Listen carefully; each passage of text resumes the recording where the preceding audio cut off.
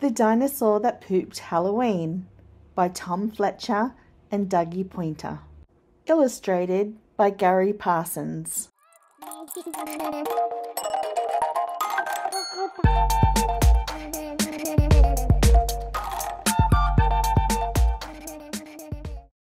Danny and Dino had been trick-or-treating, and now they were full of the sweets they'd been eating. They'd eaten a lot, but they still wanted more. "Come on," said Danny, "let's try one last door." They crept through the door, and what did they see? A creepy old witch cackling, hee hee hee hee.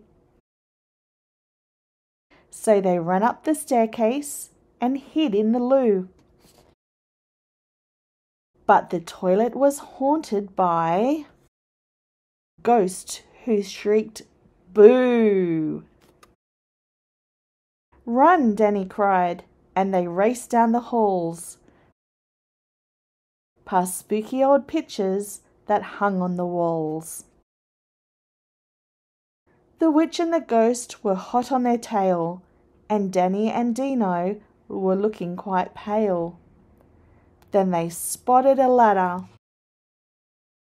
that led to the attic where vampires and werewolves were being dramatic. The spooks loomed in from every side. There was nowhere to run to and nowhere to hide. With a feeling of fear in the dinosaur's gut, its brain brewed a trick involving its butt. It knew there was only one thing it could do. To survive Halloween, it needed to poo. Dino pooped candy all over the place. The vampires and werewolves were splooshed in the face.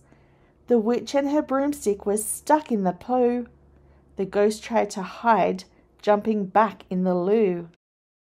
Dino had been eating sweeties all day, and his colourful poop helped the friends get away. Halloween can seem scary, that much is true, but spooks are less frightening when covered in poo.